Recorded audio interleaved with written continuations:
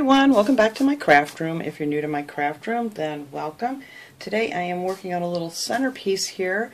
I've been so gung-ho with all the new things coming out at the Dollar Tree for Christmas that I need to back up here a little bit because I need a centerpiece for Thanksgiving. So I had a bunch of flowers and things left over that I'm just cutting them all off the things with like an 1.5-inch stem. And you can use whatever flowers you want to use. I have some leftover leaves and some berries and things. I'm going to be using one of this 7.5-inch clear plate from the Dollar Tree because I don't want to make this big, because if your family's anything like ours at Thanksgiving, there's not a lot of room left on the table.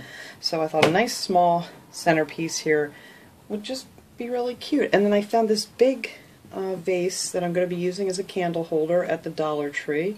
They just got these in. I never saw those before. But if you can't find one of those, they always have like these, tall, round ones that you could use too. So either one will look just as pretty. And then I have some acorns that I had left over from some fall projects I thought I might stick on there. I have some popcorn that I'm actually going to put in my vase because my candle is really short. I thought I had some taller ones, but I don't. So we're just going to add some popcorn down on the bottom, and I think that's going to look really cute for fall.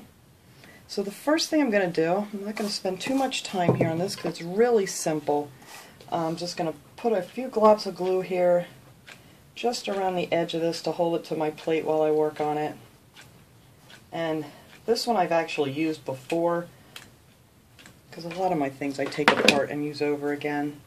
So you can get yourself a nice brand new floral ring here. And they always seem to have these at the Dollar Tree.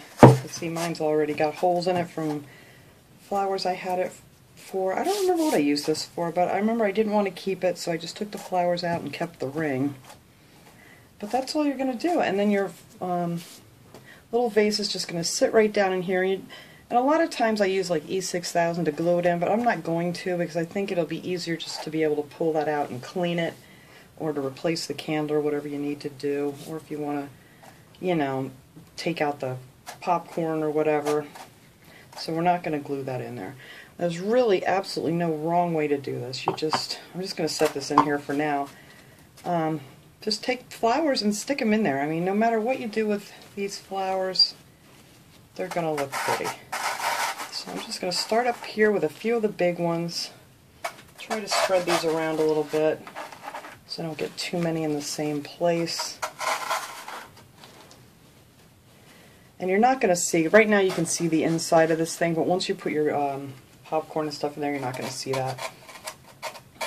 So I'm just going to put those around here, trying not to get too many colors together.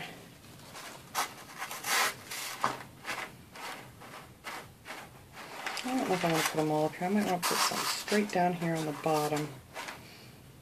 And let's see, maybe that's what I'll do with my yellow ones here. Stick a few of those down here.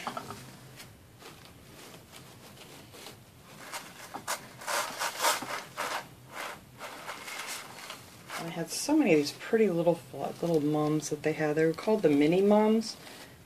So I'm going to use some of those in here too, just to stick up a little bit higher, I think. I'm not sure. I'm going to put them in last because I'm not sure exactly where I want those. And then I have these pretty little flowers here. They used to have a lot of really nice flowers this year at the Dollar Tree for fall.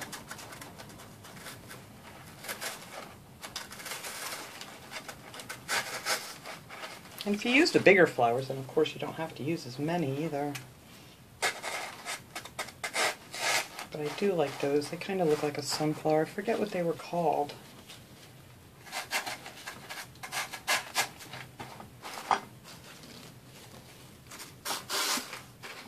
See what I mean? No matter what you do, this is just going to look so pretty. It's just, there's nothing to it.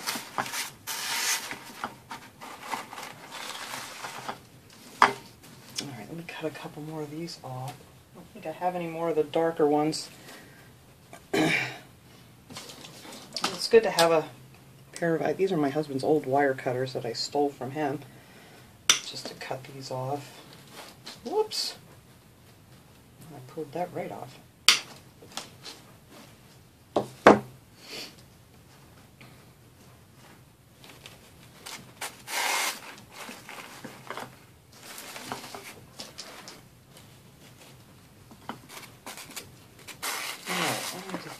down here and find some of my darker ones. But anyway, this is how it's going to, you know, start coming together. And then I'm just going to fill it in here. I'm not sure quite where I want my leaves, but I want to stick a few leaves down in here to stick out.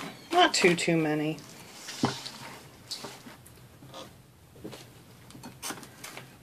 Like I said, you can use anything you want to use on these, and it's just going to look so cute.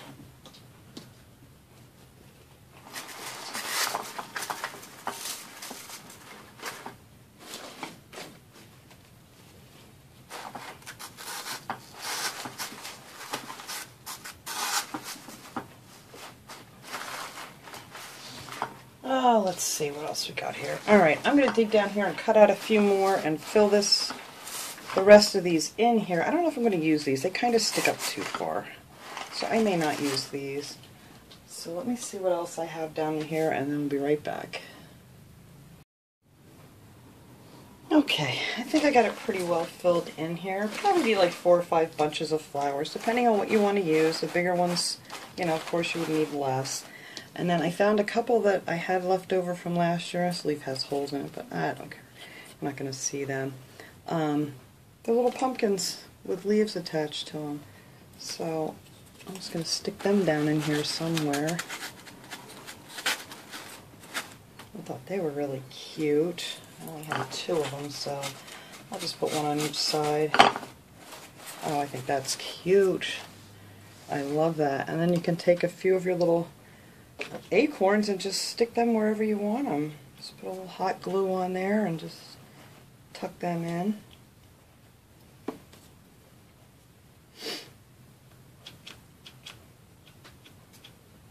Oh, I need some more glue here.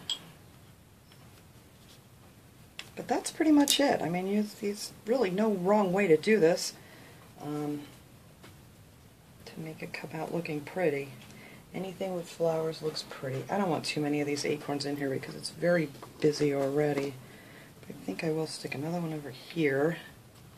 And you could just glue them just so they're peeking out. Alright, I think that's all the acorns I'm going to put on there. And then I'm going to take my popcorn. I had like a half a bag of this, and this was what, 32 ounces, so I have about a half a bag left. I'm just going to dump this right down here inside my vase. And you're just going to see that up there. And that way I can just wiggle my little candle down in here and get it to sit up nice and straight. And I think that looks really cute with the corn in there. Actually, I'm going to stick it down in a little farther. Oh, I like that. So that is really sweet looking. Alright, so let me clean up my mess here. We're going to light up this candle, and just so I can show you how nice this will look on your table or your coffee table or wherever you want. And then if you want to clean this out, you just take it out and clean it, and that is it. Oh, I sold my cookies in here from my haul yesterday. I think I'm going to hide these. Alright, so I will be right back once I get this cleaned up and show you guys how it looks. Okay, there it is, all finished, lit up real pretty. I really like the popcorn in there. I think that's really cute touch. I wasn't too sure about it when I was going to do it, but I really think it looks great with the flowers and stuff. But if you have a taller pillar candy, you won't need that much corn in there. And the little pumpkins over here, they all just came out. I think it looks really cute. And these little mini pomegranates, I must have got these last year at the Dollar Tree, but I'm pretty sure they had them again this year. Or I might have got them this year, I don't remember.